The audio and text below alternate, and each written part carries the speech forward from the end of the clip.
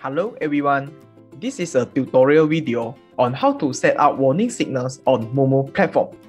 Just a quick introduction. Warning signal is a set of signals that tell us the market is ready for a correction.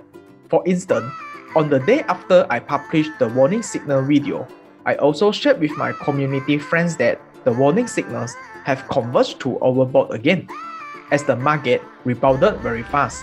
If look on the Nasdaq Composite Index closely, indeed, on Friday, all warning signals converge to each other. The price level is far above EMA 20, at the upper band of the Bollinger Band. Both RSI and the Stochastic Oscillators are at the overbought region. Indeed, the index retraced for almost 330 points on the next day. Please refer to my previous video here to understand the complete principle on how to apply the warning signals. Definitely, this would help you to sharpen your investing strategy.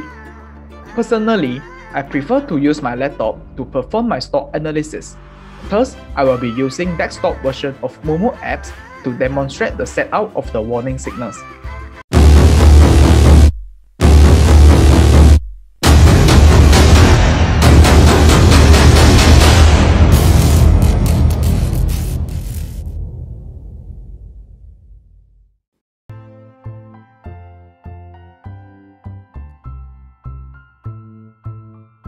Let's open the Nasdaq chart. Click Codes, type IXIC. First, set out the EMA 20. On the top right corner, click Chart Management.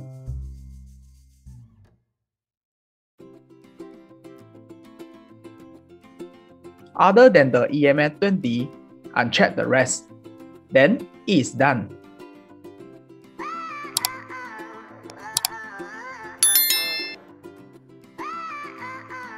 Next, set out the Bollinger Band. On the same panel of the Indicator Management, click on BOLL. The first value is SMA. The default value is 20. You may just leave it there as we also set out EMA 20. In fact, both SMA 20 and EMA 20 do not have too much difference. To me, upper band is more important. Next number is the standard deviation. The default is 2, and it is good enough for us to view this level. If we increase the standard deviation, the band interval is increasing. Different stock has different characters. You may adjust the standard deviation accordingly for the stock that you are specially looking at. For the major index, the default setting of Bollinger Band is good enough. We can also adjust the width and opacity of the line. I will just leave them as default. In addition, we can also check the indicator introduction over here. Futu MooMoo platform indeed provides a good explanation to all the indicators here. It also provides the calculation method for each of the indicator. The Stochastic Oscillator is under subsection.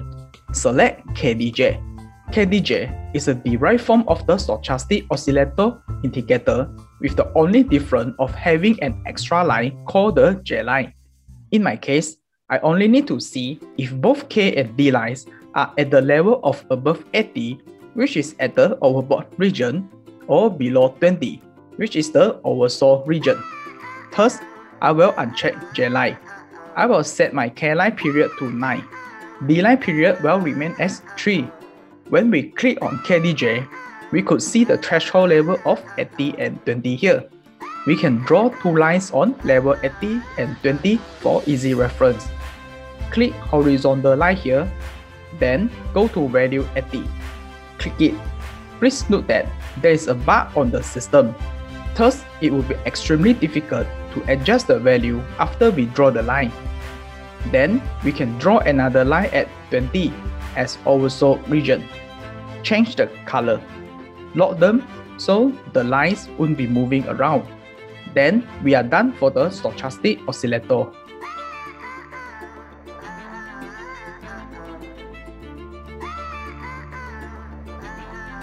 The last indicator is RSI. It is right below the KDJ. For RSI, I will only use length of 14. Uncheck the rest. With the length of 14, the value above 65 is considered as overbought. Next, we can also draw two lines, one at level 65. Then, we mark level 30 as oversold region.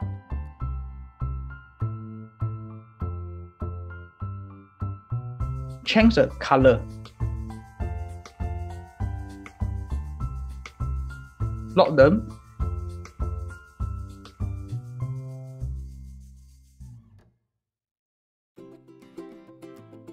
And yet, we are done for the RSI.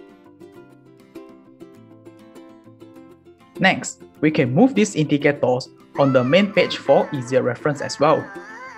On the code page, click Indicator Management. Here, we can remove those indicators that we do not use. Let me remove this first.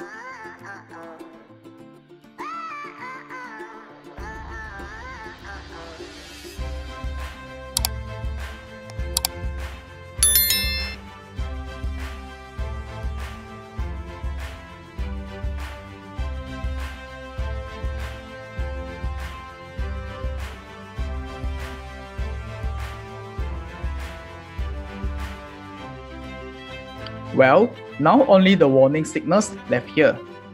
It will be much easier for us to refer now. If you accidentally click wrongly, you can add them back by looking for the indicators here.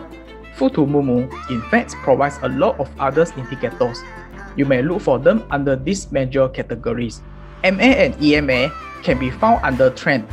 RSI and KDJ can be found under Overbought and Oversold.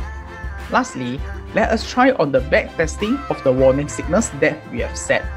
First, activate the warning signals EMA, BOLL, KDJ, and RSI. We could see that the warning signals managed to tell us the market was overbought in the end of August. It also managed to warn us about the correction in October. Similarly, this year, the warning signals managed to warn us for the major correction in February and April, even the most recent major correction in July.